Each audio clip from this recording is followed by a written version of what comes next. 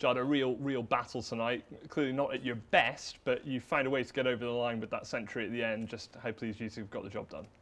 Yeah, I'm over the moon to be in the next round, quarterfinals.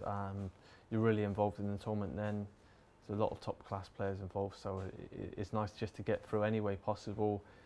And yeah, I'm happy with the break I made in the last round. Made a good break, and hopefully now I get a couple of days rest, just a little bit of practice here and there, and really find my feet in the quarterfinals.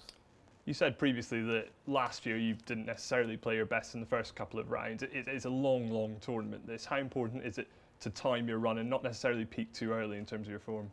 Yeah, it's very important. I don't think anyone plays well for all 17 days every session, so there's always going to be tough points, and it's about how you deal with them, and you don't want to be losing the session sort of 6-3, 7-1, just trying to draw in and just staying within the game. And last year I didn't play well first couple of games, and I mean everyone only remembers the winner and how I played in the final, and you just kind of forget about how you played in the first couple of rounds. So if I can get through the next game and the first two games will just be forgotten about.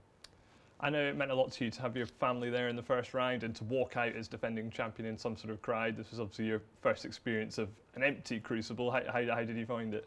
Yeah, I found it tough in the first session. It was quite eerie out there, just very quiet and not much going on. I wasn't really involved in the game either. He kind of shut me out for long periods, so I found that difficult. But I managed to sort of battle back in the middle session and find some form, and you kind of just got used to it by the final session.